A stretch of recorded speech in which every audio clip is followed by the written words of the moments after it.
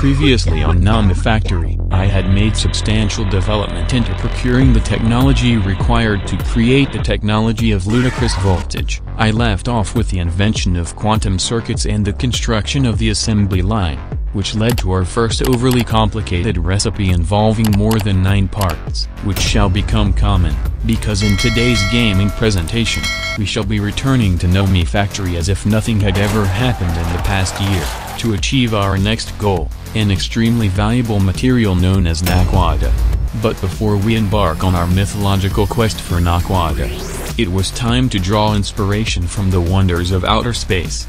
Our current view from the station was a bland square that was occasionally blue and occasionally green, due to how close we were to Earth. And the sun was blocked by industrial nightmares above my head. These orientation issues can be corrected by inventing the Space Station Altitude Controller and Orientation Controller, which can change the view from the station by making it move through Euclidean space without the usage of any fuel. Everything was going according to plan. But then, everything went wrong. The station was accelerating away from Earth at breakneck speed, while simultaneously rotating around Earth at breakneck speed. These two facts combined made the station fly behind the Earth, causing it to be fake nighttime. I was now not able to see anything. But the other extreme was when the station became sandwiched in between the Earth and the Sun. Theoretically, I was receiving the full brunt of the Sun's radiation and solar flares, which should be destroying and exploding and incinerating this entire station, including me. But the view was beautiful. I now had enough motivation to begin the quest for Naquadah. Naquadah seemingly comes from Naquadah ore. But Naquadah ore does not generate in any world in any dimension. The only source of Naquadah ore were the microverse mining missions. And the only tier of micro miner that was powerful enough to harvest Naquadah from the multiverse were the tier 5 miners. What exactly were these made of? Signal material plating, miniature fusion recharge, laser arrays manufactured on argon gas, blah blah blah. And not to mention 16 plutonium ingots worth of fuel for every single mission run by this miner. Notable mention: miners do not return from multiverse mining missions. So I would have to reconstruct the entire tier 5 miner for every 2 stacks of Naquadah ore I wanted to possess. In fact, the tier 5 miner was so expensive that I would have to build some tier 4 miners to mine moderate amounts of osmium and iridium to build the tier 5 miner. This only added even more costs on top of the costs of getting Naquadah, because the tier 4 miner was based not only on overly complicated signalum plating, but also tungsten plating, which can come from tier 2 miners. But did I really have to make tier 2 miners to make tier 4 miners to make tier 5 miners? The answer is no. The alternate solution was extracting tungsten with a hint of platinum from endstone. Here's how I used his insane trick. Due to my deep mob learning farm, I had a surplus of ender pearls and extraterrestrial matter byproducts, in the tens or even hundreds of thousands. Pearls, matter and sandstone can then be crafted to transmute them into endstone. Step 2 was grinding endstone down into endstone dust. And guess what was inside endstone dust? Sand, a bit of tungstate, and a tiny bit of platinum. One notable mention of the notable mention is helium. These amounts may not seem much, but since I had practically infinite supplies of materials to craft endstone, I could eventually accumulate practically countably infinite amounts of endstone, and therefore infinite helium, tungstate and platinum, all of which are needed for high-tier industrial tasks. And all the sand from centrifuging endstone can be infinitely recycled to return all of the sandstone to recreate endstone, so the only things consumed were pearls and matter. Now it was time to actually do the plan. I returned to one of the beaches located on the planet Earth to excavate a large amount of sand to be combined into sandstone to kickstart the endstone chain. I would also need quite a few extreme voltage macerators, centrifuges, and packaging machines to combine the different sizes of dust into normal big dust. I would also need 2 mechanical crafters for the crafting tasks. Meanwhile, in the material processing quadrant of the resource generation floor, I connected the new machines to the pre-existing tungsten processing power grid. In the first mechanical crafter, I automatically imported pearls and matter, with a starting amount of sandstone already allocated. This would unsurprisingly provide endstone. This leads into the extreme macerator to await trituration, which leads to the extreme centrifuge. The resulting sand is sent to the second mechanical crafter to recreate the sandstone, which feeds back into the first crafter. All of the tungstate and platinum is packaged for usable uses. The platinum is stored in this long-term storage drawer, whereas the tungstate is fed into the hydrochloric acid chemical bath from an inordinately long time ago. Whatever leftover helium was left over is then dumped into this super tank tier 5, capable of storing 32 million milliliters of any substance, which is necessary since I would be leaving this to run for eternity. With infinite tungsten dupe glitch, it was time to move on to phase 2 of step 5 of stage 1 of part 7 of getting Nakwada, making the tier 4 miner. The main purpose of this is to quote-unquote, mine, iritasmine ores, which is basically free iridium. But it wasn't for free. Even the action of crafting the miner was not free, because this needed a 7x7 crafting table, and a tier 2 microverse projector to handle more advanced multiversal mining missions, both of which needed a lot of things. The first thing I shall deal with is making not only the elite crafting table, but also the ultimate crafting table, made from black steel which I had, but also these T-square components, which come in 5 tiers, all of which needed black steel. The moral of the story is that I would need to auto-craft quite a few black steel mixtures, to be blasted in the meantime. Anyways, the basic, advanced, elite and ultimate components were made from iron plates and nether quartz plates and glowstone sheets and electrum alloy plates and aluminum plates and sliced ender pearl sheets and uranium-235 in plate form and emeralds sliced into plate form. All of these were easy. All I had to do was combine these with a bunch of black steels here and there and everywhere to haphazardly spontaneously form the elite 7x7 crafting table. These could then be duplicated in a normal crafting table for some reason. But the crystalline component, needed for the ultimate crafting table, needed osmiridium and crystalline materials, 2 of the most expensive alloys that I had encountered so far. Osmiridium needed to be mixed in at least ludicrous voltage tier mixer, and crystalline needed approximately 0.44 nether stars per ringgit.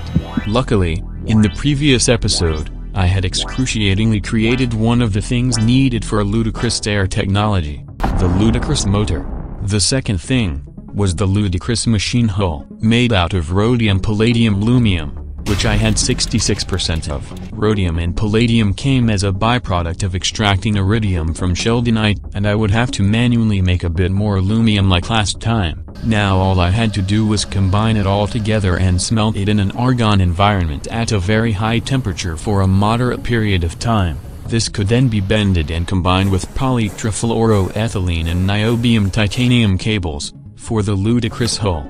The final new thing I needed for a ludicrous tier machinery were quantum supercomputers, which counts as a ludicrous tier circuit, all just so I could make a mixer powerful enough to create osmiridium powder, a singular blender with the computing power of all the processing power on Earth in 1984. But since I already had quantum circuits and quantum assemblies, the act of upgrading quantum assemblies to quantum supercomputers was rather simple, needing a handful of RAM wafers and platinum wires, and I had infinite platinum from endstone anyways. I made an auto-crafting pattern to order the system to make all the quantum supercomputers I pleased. So with a quantum supercomputer, rhodium palladium lumium, and ludicrous tier machinery, I could put together my Elite Mixer Mark II, but I was foolish to think the pain would end there, because I would have to set up a ludicrous tier energy grid to feed energy to my new machine, which requires ludicrous tier signalum wire superconductors and ludicrous energy acceptors,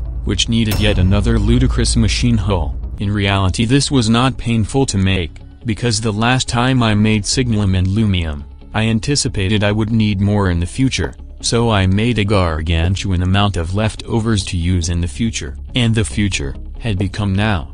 Anyways, I mixed the osmiridium all according to plan, but while I was smelting this osmiridium, I had to deal with making crystalline, a nightmarish compound of lapis, diamonds, iron, gold, diamonds, and nether star nuggets. My original supply of 31 nether stars from the Wither incident had all run out, and I was certainly not going to repeat the mistakes of the past. If only there was a way to turn mana dust and blaze rods into nether stars.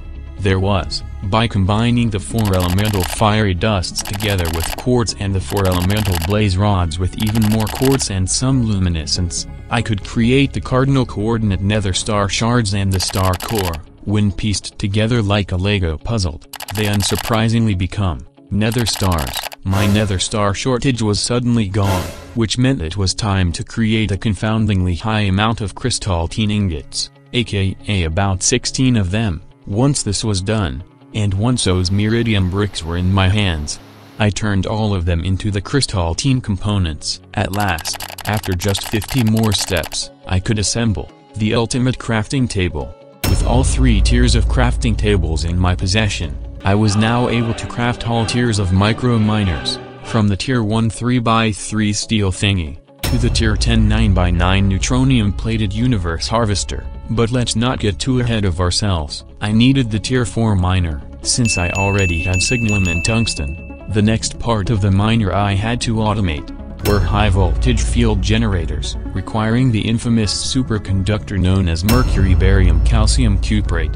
Allow me to explain. Mercury comes from redstone, barium comes from processing quartz ore, calcium comes from a lot of things, and I have basically infinite copper. So if we do the math of combining this rather odd mix of worthless materials, I got a valuable superconductor.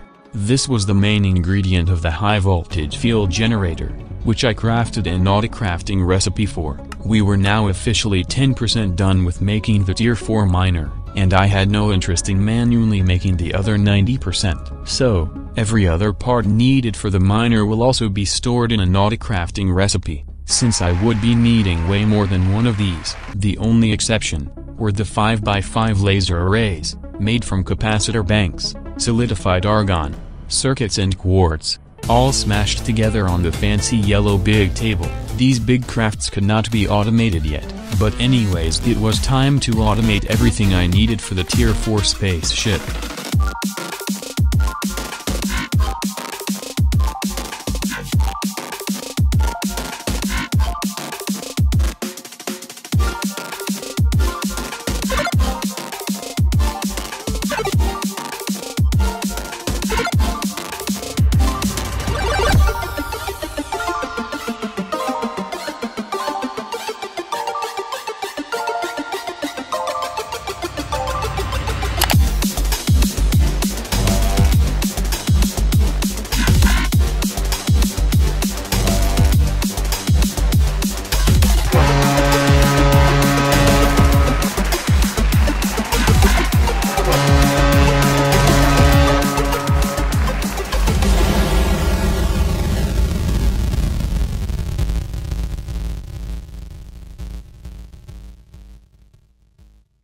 Behold, this conglomeration of signalum, tungsten, argon and superconductors, the so-called tier 4 miner. And just like all the other tiers of miners, this needed some sort of fuel, some quantum flux, and some data.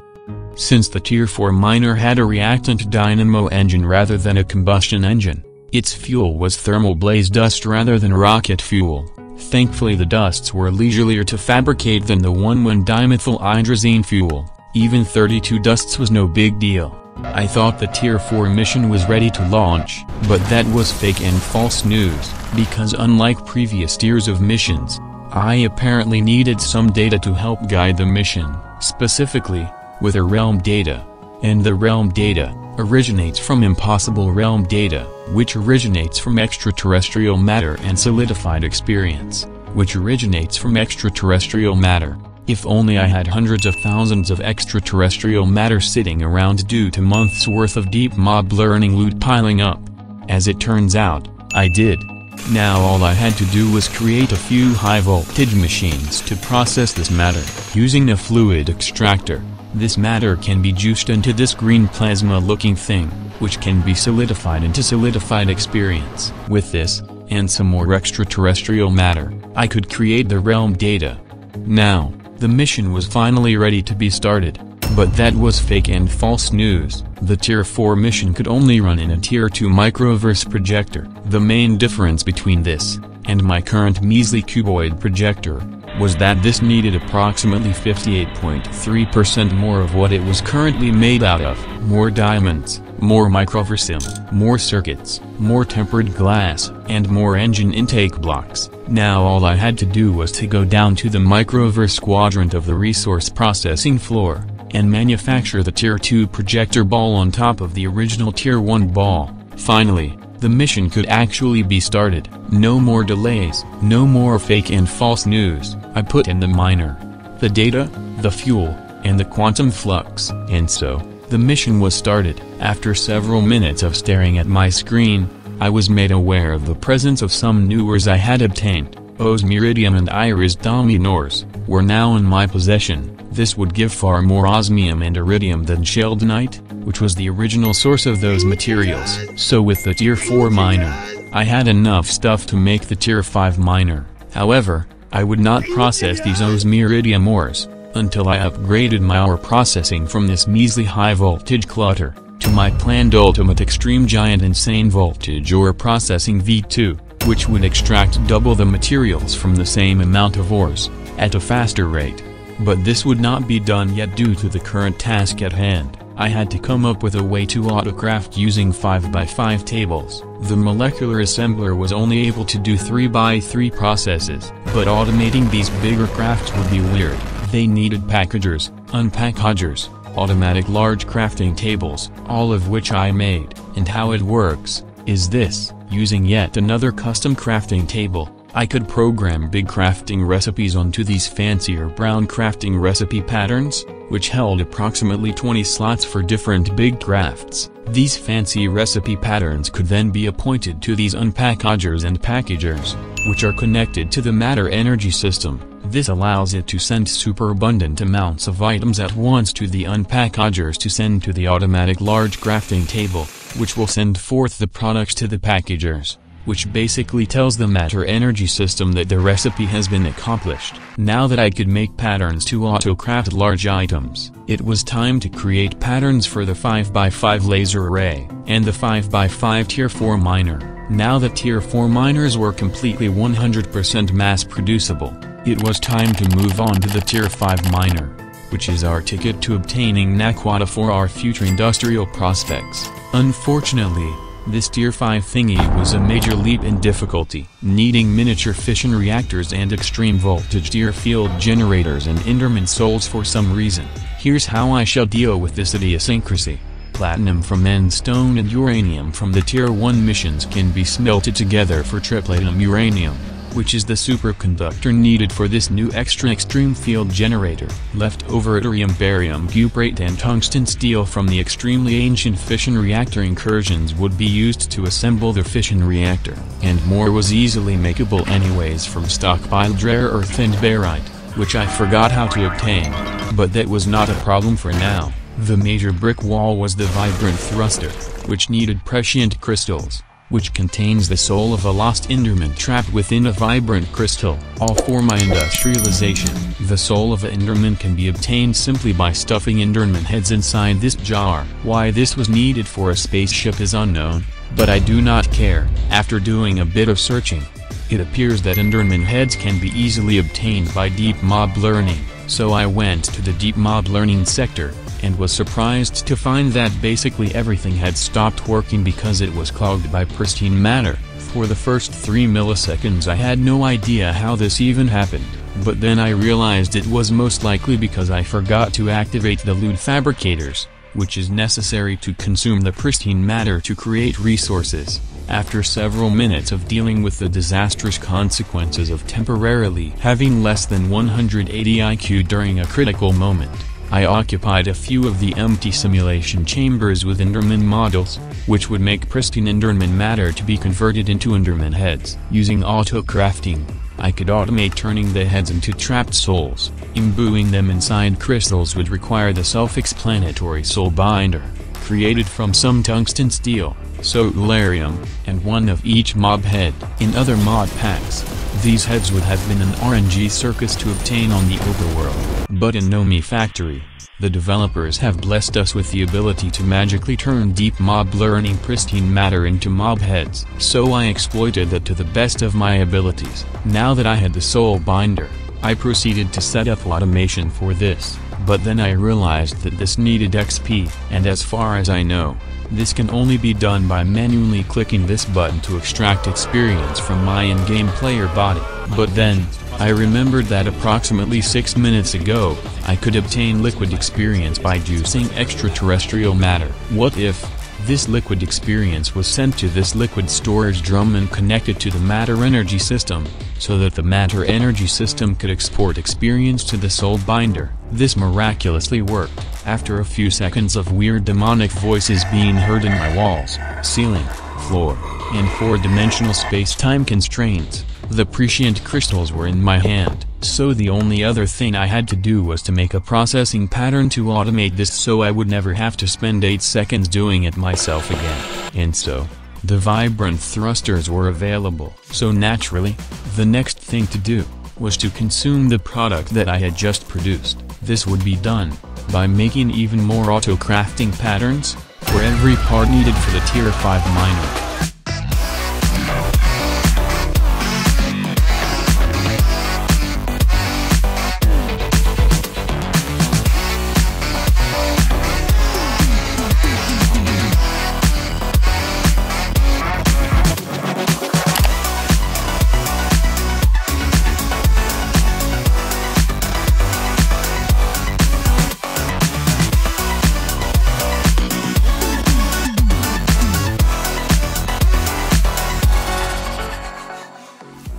After a rather massive left-clicking montage, I had done it. This monstrous conglomeration of precious metals, superconductors, trapped souls, and hundreds of notable mentions, was now in my hands. And as a reminder, every mission also needed some data, fuel, and quantum flux. But since the Tier 5 miner runs on nuclear fission, we will need some fission fuel. We could have used uranium like every other sane person, but this needs stabilized plutonium. I had anticipated this all along. A few episodes ago, I had created my nuclear reactor and uranium enrichment facilities, which I never mentioned again after that episode, but now, it was important again. In the meantime, I had been stuffing hundreds of thorium and uranium fuel pellets in it to obtain depleted nuclear waste, which could be centrifuged to obtain a few nuggets of plutonium here and there. So all I had to do was to melt the plutonium and recast it into spherical stabilized plutonium.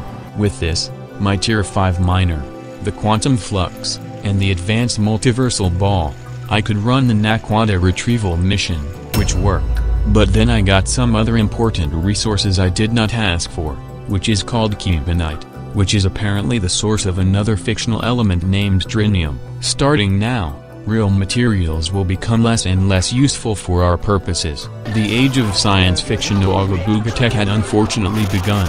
However, I would not be processing these ores into actual materials yet, due to how excruciatingly extortionate these ores were to obtain.